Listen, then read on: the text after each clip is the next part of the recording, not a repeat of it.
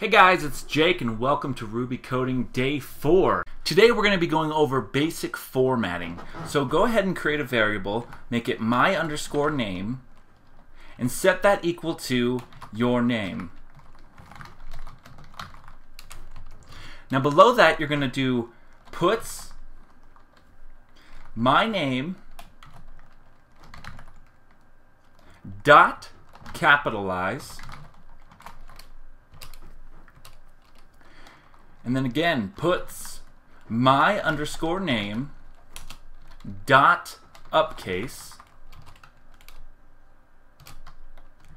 and then again puts my name. You can see over here what we're going to be putting down: capitalize, upcase, downcase, reverse, and length.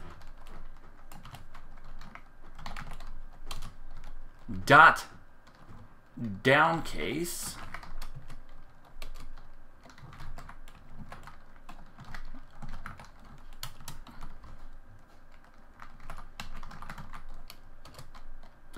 reverse, and then the last one, oh, gotta get rid of that space right there.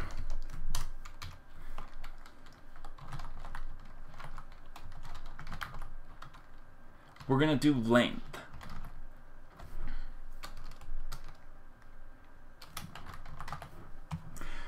Okay, then put end at the bottom and then come up here to File and Save. We're going to name this formatting .rb. Go ahead and minimize that and then open your Start Command Prompt with Ruby. And then pull that file in.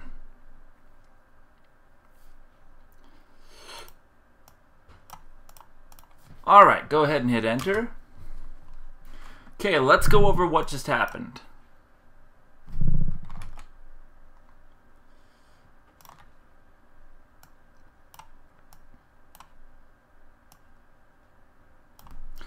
So here we have a variable that we created, and it's Jake Day Williams. And then we told it to put my name, and we wanted it to capitalize my name. So if you see over here the output, it shows my name, and the first letter is capitalized right here. And then on the next line, we told it to put my name dot upcase. And upcase creates a return that makes all of the characters uppercase right here. And then puts my name dot downcase made all of the characters downcase. Now, if we had made this in all caps lock, it would have returned it would have returned in lowercase. And then the last line, or the second to last line, we made it reverse, and so that's why you see this. The string is coming out reversed, so it's like smelly wee yadekaj. And then the last thing we had it put out was the length of our string. So, and then we ended it, obviously. So this is a good way to kind of just format all of the user inputs that they put in, or also get the length of your string depending on what type of program you're writing. Okay, we're going to take a break, but while we're taking that break, I want you to go ahead and just play with that a little bit. I'm going to talk about this book I just finished. Hatching Twitter is probably the most nerve-wracking book I've ever read, and it's actually happened. Everything in it, it's insane. But these guys, I mean, it's just a look at the ego of people. So I'll just go over real quick. These are the three co-founders. This is Jack Dorsey. He originally wrote the program for Twitter. And this is Evan Williams. Evan Williams funded Twitter with his own money for several years while Twitter wasn't making any revenue. And then this is Biz Stone. And Biz Stone is just... he's just a guy that knows how to make friends. Honestly, he's just like the managerial guy. He gets all the employees amped and up. He just got a great personality. But then there's also Noah Glass, and I don't know if he's actually on here. Yep, he's right here. Here's Noah Glass. Noah Glass was there originally, and he was pushed out of the company early on, and because of ego stuff, because people wanting the power and wanting a percentage of the company and wanting the name. And so these three founders, they fight all the time about who is the founder of Twitter. I mean, if you go Twitter founders and you hit web, it's like Twitter Inc. founders, Evan, Jack Dorsey, Biz Stone. And reading this book, you know Jack Dorsey's just pissed off that he's the second listed person. Biz Stone is probably happy, but it's just interesting the way that people act. Anyways, read that and you will change your mind about everything. Hatching Twitter, the novel, I'll put a link to it in the description. Now let's get back to coding. The last thing we're going to be going over is targeting parts of a string. So go up to File and select New Ruby.rb and create a string that's called Star Wars 7 is equal to, and then we're going to do Jar Jar Binks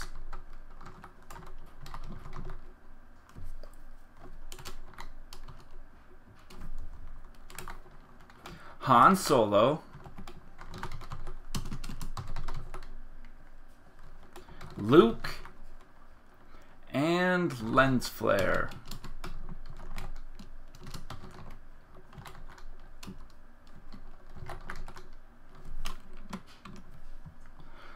So here's our string, and we only want to see what we want to see in Star Wars 7. So what we're going to do is put puts and type Star Wars underscore 7, and then the very next thing you do is you put the block. So how you call what you want to come out is over here, you're going to target the numerical number of the order of that item. So the J in jar is actually 0, the A is 1. You can see that here, targets characters 2 through 6. And we write that with the 2 periods in the center right here. So in order to get just Han Solo and Luke, we need to check to see where Han starts. So it's 0, 1, 2, 3, 4, 5, 6, 7, 8, 9, 10, 11, 12, 13, 14. So we're going to write 14 ...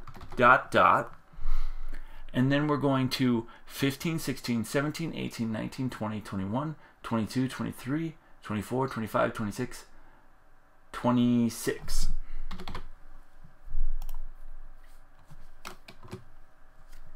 And then we're going to go up to File, Save as Star Wars, then open your command prompt with Ruby,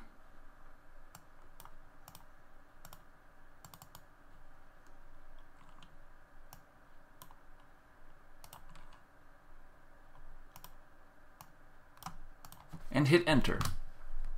And so the only thing that we're going to see in Star Wars 7 is Han Solo and Luke. We can actually target just specific characters as well. So if I do puts Star underscore Wars underscore 7, I can just do the bracket and target the A in Han would be 15. Save.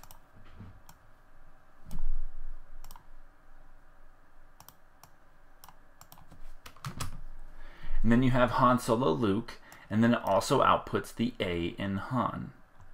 Okay, if you have any questions, leave them in the comments. If you haven't subscribed to the channel, go ahead and subscribe to the channel. Hope you will like and thumbs up the video. And also, don't forget to check out that Hatching Twitter book.